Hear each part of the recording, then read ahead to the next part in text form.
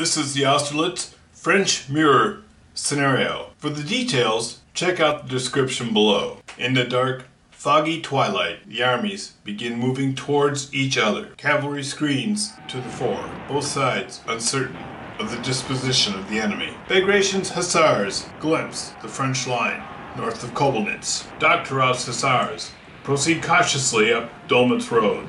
On the French side of the Olmutz road, Murat's cavalry advances up in column and shakes out into line. Liechtenstein's cavalry moves forward. Napoleon's orders were to find the Allied army and hold them down. Soult's dragoons contact Doktorov's hussars. Colera's 4th Corps advances forward. His hussars contact Lannes' hussars. Soult's dragoons ambush and destroy Doktorov's hussars. Colera's hussars drive back Lannes' hussars. Murat's cavalry surges forward, looking for the Allied army. Constantin's guards charge the French line. Colera's 4th Corps charges north of Austerlitz. Bagration charges the artillery emplacement on the hill. Hearing the cannon fire, Bernadotte's 1st Corps deploys south. On the north side of the Pratzen, Doktorov deploys. Lannes falls back from the Russian assault. Davout enters and sends his dragoons to support Lannes' hussars. Soult's 4th Corps continues a wide flanking maneuver, trying not to become entangled in Murat's cavalry. The sudden arrival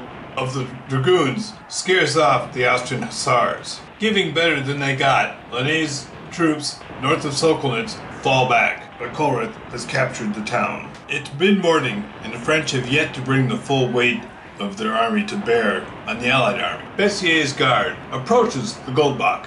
Soult's 4th Corps sets up and prepares for his attack on the Allied right flank. Davout steadies the line on the French right flank.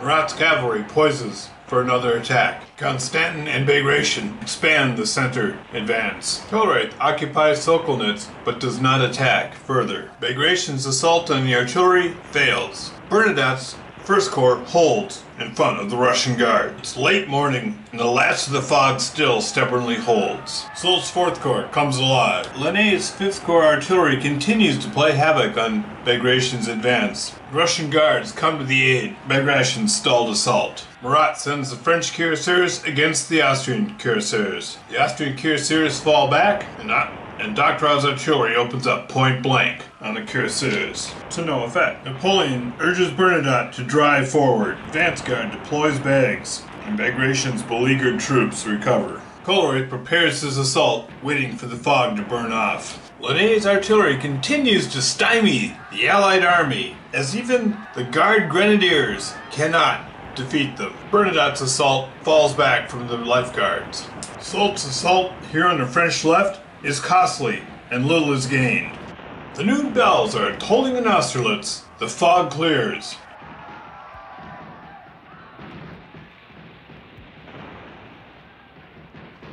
After lunch, Colerath's 4th Corps explodes alive, opens up on Friant's division with the artillery, and then the assault begins. Friant's division of Davout's Corps gives ground grudgingly and makes them pay. With heavy losses on all sides, Bernadotte is driven from the citadel. The Guard's cuirassiers drive back Liechtenstein's cavalry. Murat's cuirassiers pay a heavy price to drive the Russian guns from the top of the hill. It's mid-afternoon, and this time Napoleon's one quick blow didn't seem to work. But it's not over yet. 4th Corps resumes the drive on the Allied right flank. Constantin's Guard's artillery opens up and drives off the French Guard. Bernadotte's 1st Corps falls back.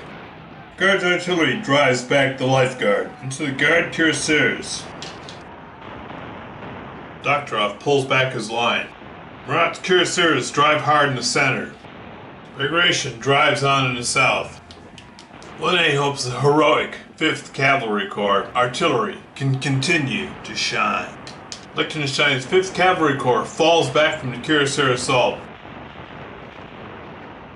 Again, 5th Corps artillery holds out. They are pushed out of the town, but they are still there, and they did cause casualties. Intense fighting in the fortified town of Austerlitz leaves no one in control. It's dinner time, and the issue still seems undecided. It could go either way at this point. Although in the south, the French hussars fall apart against their Austrian counterparts.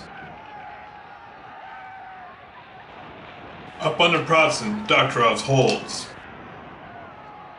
The deadly Guards' artillery continues to hammer the French Guard. The French left, Napoleon calls off the assault. His army is sundered, half here, half here. He will not force a decision by nightfall. But unperturbed and valiant, Murat continues with his assault. Lannes' artillery continues to shell, driving back and disordering the French infantry. Lannes' infantry finishes the job.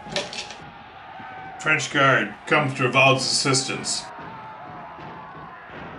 Late in the day, the fighting intensifies around Davout and Lannes. Can they hold off Kohlrath and the advance guard? Lannes' chasing infantry is driven off, but not before destroying another Russian division.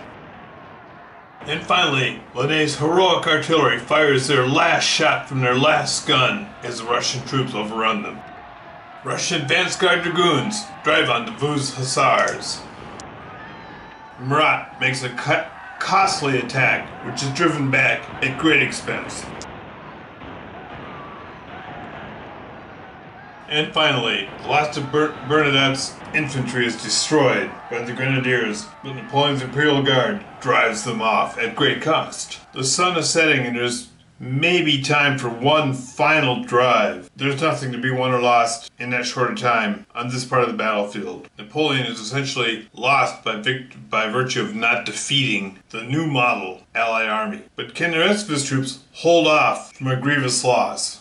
On this last turn, Napoleon concedes defeat, because any way you cut it, he's going to pull off two of his baggage train blocks are going to retreat off the board, off the map, out of the battle. He's leaving. The French new model has won. If you look at actual losses, the Allied army has lost almost twice as many infantry divisions as the French, although two of the Allied divisions are simply militia. Allies did lose some artillery and some hussar cavalry. French lost a couple detachments, some artillery the same, some hussars, and in addition, Davout's dragoons. So I'd say at this point the losses are actually pretty equivalent. The French were forced to withdraw. Good game.